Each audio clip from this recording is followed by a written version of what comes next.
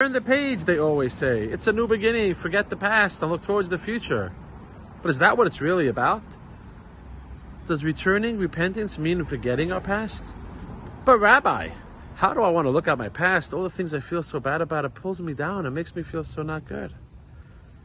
Hey, my dear friends, I'm here to share with you something actually a little bit different.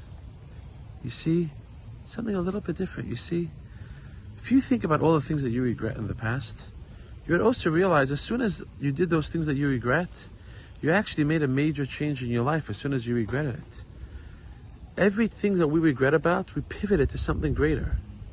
Because it's in those things that we regret that made us what we embrace. So it's not about avoiding what we feel bad about, avoiding the things we wish we would have not done, avoiding the thought of how we did it. It's to recognize each one of those things that we did, actually what made me change to what I am today. I don't want to repeat it, but I don't want to deflect it. Because I would have not been the person who I am. And that's something important to think about as we come to Yom Kippur. It's not about turning the page and forgetting our past. It's about looking back on each one of our struggles of the past and realizing how it made us who we are. And spend more of the time embracing who we have become. When Yom Kippur comes around, we are dressed in white to reflect this idea that I'm taking all my struggles, as it says in Hebrews, Adonos, Nasios, Kazachios. Even intentional sins could become like merits. How could intentional sins become like merits? Because it's each one of those sins that a person may have done that made them who they are when they regretted it. It made them realize, wow, this is so not me.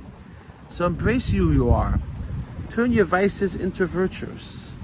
Turn your weaknesses into strengths. Don't run away from the things that you feel pull you down. Take that same energy and turn it towards something positive. As you come to Yom Kippur, I wish you a Gemar Chatima Tova, may be written and inscribed for good.